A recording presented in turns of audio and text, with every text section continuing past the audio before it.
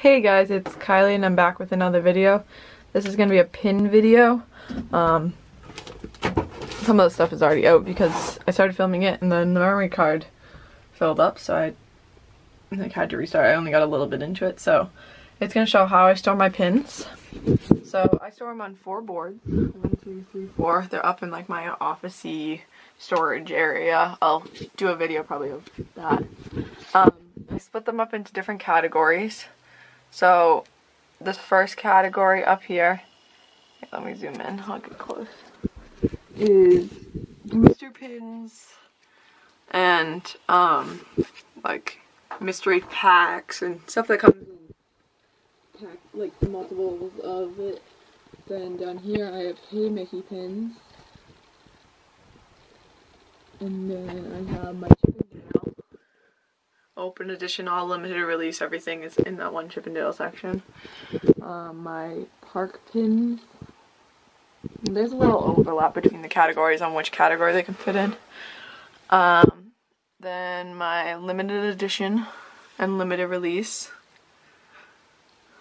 And then finally my open edition pins that don't really fit into the group pins. And then lastly I have my traders. And then I also have some traders in here. I'm moving them into this book. So when I organize my pins, I go through like a step and I say, okay, do they fit into the Chippendale section? Oh, they don't fit into that. Then are they limited release or limited edition? Oh, they're not that. Then are they park? And if they're one of these categories, I put them on that board.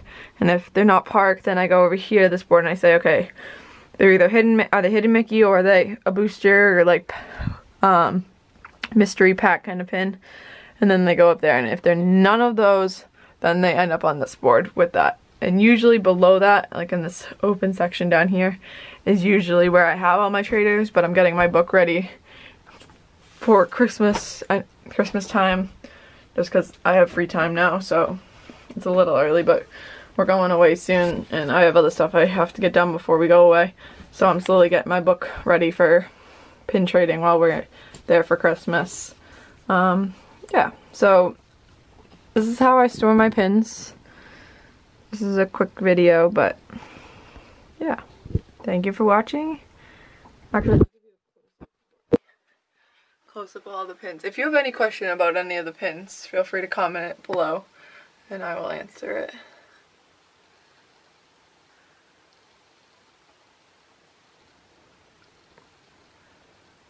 I'm like, where'd I get them?